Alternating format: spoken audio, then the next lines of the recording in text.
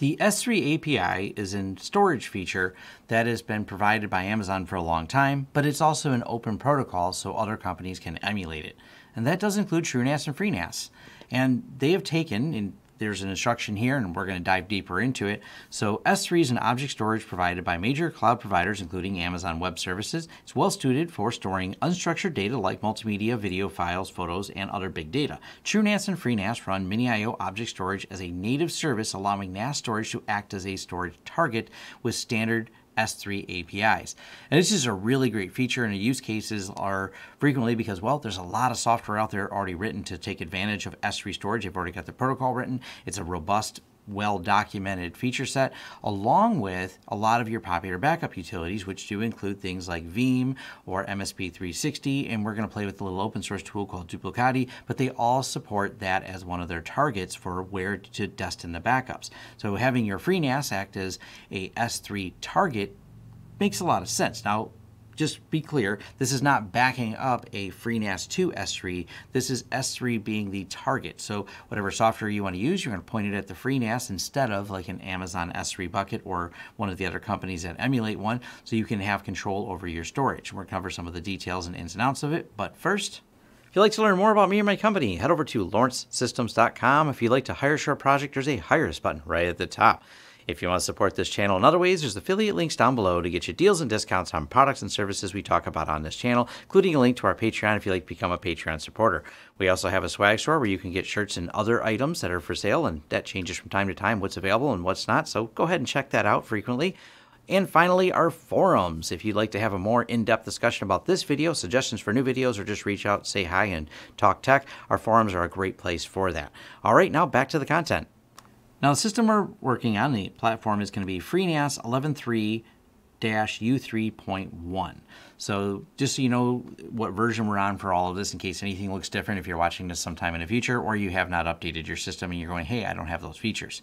Now, Minio, I think that's how you pronounce it, high-performance Kubernetes native object storage. This is the tool on the back end, which is a fully open source S3 compatible API emulator, essentially built into FreeNAS. And I want to do a video on this at some point in time, but it's actually really impressive because it goes beyond the normal S3 and has a ton of other features that are not just where you set it up as an S3 API, but the ability to set up multiple servers and tie them together for multiple object storage and creating large storage pools cumulatively through this storage system. It's actually a really impressive data set. It's a really impressive system. It's completely free and works on more than just FreeBSD. It also works on Windows or it works on Linux. So it's actually kind of a cool where you can set up a storage server. Not to get too far off, but go to min.io, you can learn a lot more about this product. But they've saved you all that trouble and built it right in here to FreeNAS. And while Amazon S3 seems really reasonable if you start looking at some of the pricing and all the features they offer you for this type of storage, you will find that when you start storing upwards of 700, 800 terabytes, and we have customers with that level of storage, that they may want to run it at their own data centers on their own TrueNAS or FreeNAS systems. That's kind of the point of setting some of this up like I had said.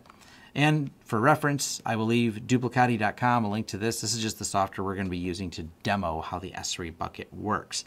And I'll leave a link to this because there's some write-ups and details that they have over here. And they have a guide for things that go way out of scope of this particular topic. So let's start with the basics. How do we set this up? We're going to go over to storage, we're going to pool, and we're going to create a place to put it. So I have a couple projects going on with Minio. Like I said, that's going to be some future videos I do, but for now, let's just add a data set. And what are we going to call it? I don't know, S3 YouTube? Call it whatever you want. S3 YouTube, because I'm going to delete this later. So please note, that's it. I didn't add anything, no special permissions, no special configuration. Because when you go into the S3 setup, which is really straightforward to do here, we're going to go over here to Services, S3, click the little icon there, leave it bound to whatever IP address you want. We have several here, but we're going to leave it bound to all of them. Port, I'm going to leave it 9000 for default because that's perfectly fine. And you can tell I've already tested this before. So we're going to go Mount, Dozer, and here's that S3 YouTube. Now the reason I chose a new one is to show you what happens when you choose a new data set. One, it'll delete everything in that particular data set, so don't choose an existing one and mix storage because it's about to blow that away. Second, it takes care of all the permissions for you, so I don't have to do a second part where, oh yeah, you got to change all the permissions to this. They've thought of that for you. So when you do that, it set the permissions. And all it did was set the permissions to be user and owner of Minio. So pretty straightforward on that when you go back and look at the permissions. So access, create whatever access key you want. Create a reasonably good access key in terms of, so you understand that when you create this, they have a link to the AWS documentation to dive in details of how you should keep those secrets. Don't provide your access key to a third party. Find your canonical user ID, etc. There's a lot of things that are important that there's not like multi-factor authentication and generally using this as a web transport. So you want a really high entropy secret access key that you don't hand out to anyone. That's an important part. And use something rational for an access key when you're setting this up. So secret key, we use something completely irrational. I'd put in demo 1234. That's a terrible idea, but that's because this is a YouTube demo and I wanted something I can type. Normally your access keys are going to look like something like this and be particularly long. That is that security that you want in there. Also, when you're doing this over the internet as a transport layer, when they ask you the certificate down here at the bottom, if you don't choose a certificate, it will work without encryption. That's bad because anyone, especially if you're doing this as a web transport, would be able to grab that information. And I believe it's just encoded in base 64, which means if you don't have a transport encrypted layer, well, someone could just pull that out and reverse it. So you don't want to skimp on things like that. Make sure you're choosing a certificate. And final note on this. Self-signed certificates. That is the default here. This is a self-signed LTS certificate that I created for this FreeNAS instance. If you wanted to load a non-self-signed certificate, you may have to do that because not all backup software or protocols or systems you're using will allow self-signed certificate. Specifically, when we go through the demo with Duplicati, you will notice that it will fail unless we put in the self-signed, check the option to allow a self-signed certificate. This is true for a lot of different backup software. Some may not even have the option to accept self-signed because they're expecting to point this at an Amazon bucket that's going to have one of the Amazon certificates for it. So I just want to get all those things out of the way. But once we've done this, we've chose the location, the data set that we want.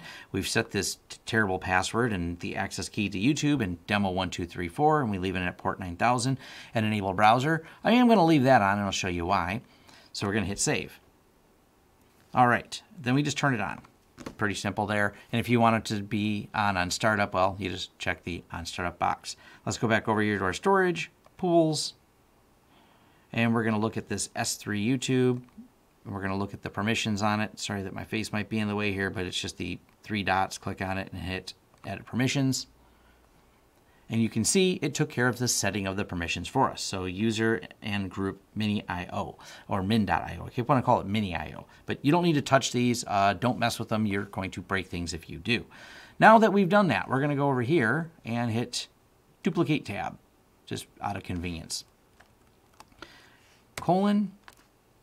:9123. Now this is the enable browser part that I turned on. And once again, self-signed certificate.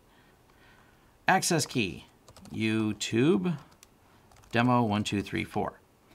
Now, what it's done is they've also built in the, allowed you to turn on, I should say, the Minio browser. And it's just a way so you can see or create buckets and see some of the data in them. It's kind of a quick verification for being able to make sure it's working, be able to see the objects or the data within there. So we're going to hit the plus over here, and we're going to create a bucket. And we'll just call this bucket Tom. Now, buckets have restrictions. Can't use special passwords or even uppercase characters, because if we were to try and do that, it's going to fail. So we're going back over here to create bucket. Let's call it Tom. Enter.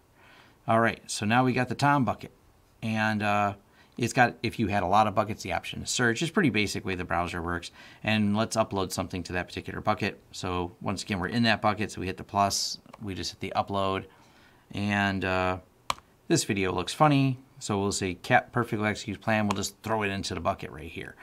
Now, from there, it's in a bucket, but what does that mean? Well, you may have seen this, and a lot of companies do this when they're doing things like sharing a link. Now, let's say we had this open to the public on port 9000, and we wanted to share this link to someone. We can actually create a link that expires in 1 hour and hit copy link. So we'll just real quickly here open an incognito window so we're not logged in. And it would load this particular video from this object storage. So this is kind of a neat that they built the browser in. It's definitely, you know, makes it a little bit easier. And for reasons unknown, this video doesn't want to play. Probably the format it's in, it doesn't like. But if we actually go to the base of this, you can see that we've in here, matter of fact, specifically, algorithm, AWS, HMAC, SHA-256, and you can see that it's passed in the URL and everything, the entirety of this to be able to grab that information and store it in there. By the way, this is one challenge that you're doing this, both a combination of you want all this encrypted because now you just passed all this information to get to this particular file, so hopefully you wanted this file to be public, but if we go down to the base here, even though it's base, what is it, cat something, something right here, and we delete everything after it, shift end, we don't get access to it. It just brings us back to the login screen. So that's some of the features that the browser does offer on there. And you can refer to the Minio documentation to dive deeper into that. So now that we've got this created and we got a bucket created, kind of the basics, cool, that's neat. But what about using it as my target for storage? Well, that's where Duplicati comes in. Now, other tools like Veeam and MSP360 also support S3 object storage. But Duplicati was just easy. It's open source, free to play with. I don't have to sign some registrations or anything to do it. So I loaded this on a server here, one of my lab servers, and figured I'd give an easy demo of showing a bucket target. So we're going to add a backup. And it's got a nice little wizard here. So add backup with Duplicati. This is the, specifically, I'm using the Duplicati 2.0 beta. So demo, YouTube, demo. Encryption. I like that they have a generate option, but side note, if you do use Duplicati, it warns you to back up that password. It'll generate it, but if you don't back it up, well, all your data is lost because it's going to encrypt it. So let's go over here to next. And storage type. Well, let's say we're going to say S3 compatible. Matter of fact, Duplicati, and not only Duplicati, it'll work as Amazon AWS SDK, but they also have the SDK for the Minio, which is really great. So bucket name. YouTube, demo, bucket region. These are, you know, specific storage classes if you wanted to go a little further. But we also need to specify use SSL, and we have to say a custom server URL. Now, what is our custom server URL? Pretty easy. It's this right here. So go there. Whoops. Go here. Paste this in, 192.168.3.8:9000, and we said use SSL. So that should work, right? We test connection. Oh, you must fill in ID. YouTube, demo 1234.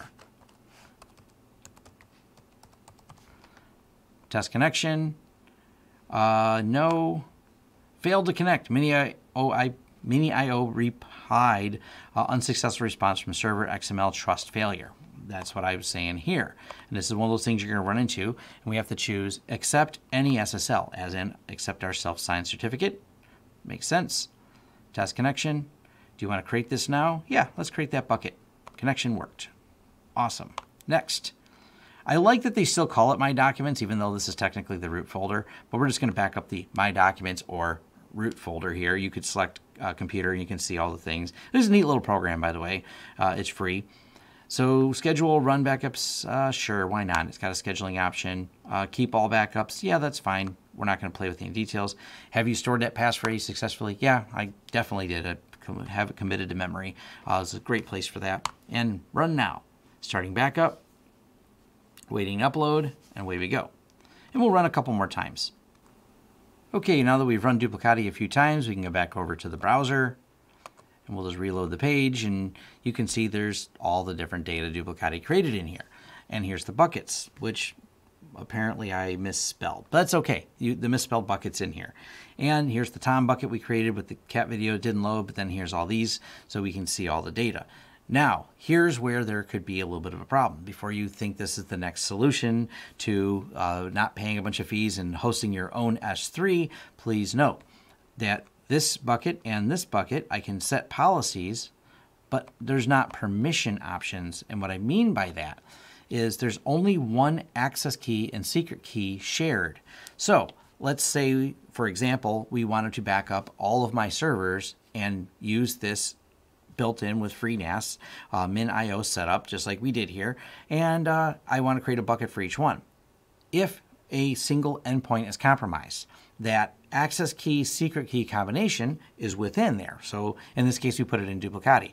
So if someone were to extract those, they would be then able to peruse all the buckets and look at all the buckets and then even potentially delete or change data within those buckets. Now, you always should be encrypting data at rest. So provided you use a different password in terms of, and we're using duplicati as the example here, but many of the different backup programs have backup password options that we encrypts all the data at rest.